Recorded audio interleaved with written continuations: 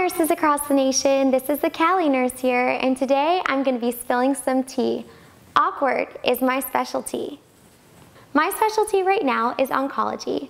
4 years ago, I started out as a brand new graduate nurse on an oncology unit, and 4 years later, I found myself with the opportunity to travel to Calabasas, California to pursue a travel nurse role in the field of oncology.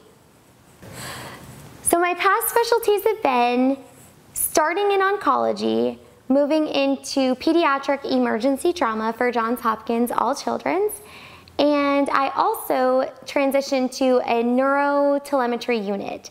And that neurotelemetry unit grew to become a progressive care unit. So my most recent experience has been in progressive care. Should a new grad go straight into a specialty? I really think that answer lies within the new graduate themselves. Only the graduate knows what their possibilities and their capabilities are.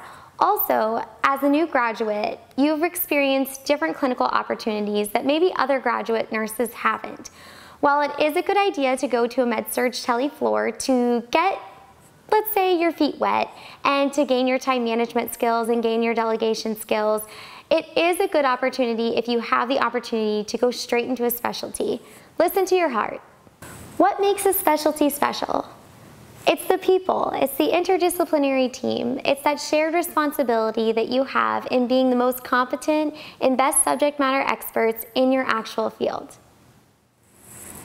Thanks for watching Nurses Across the Nation. Be sure to keep up with everything on my site at thecalinurse.com and follow me on Instagram at thecalinurse.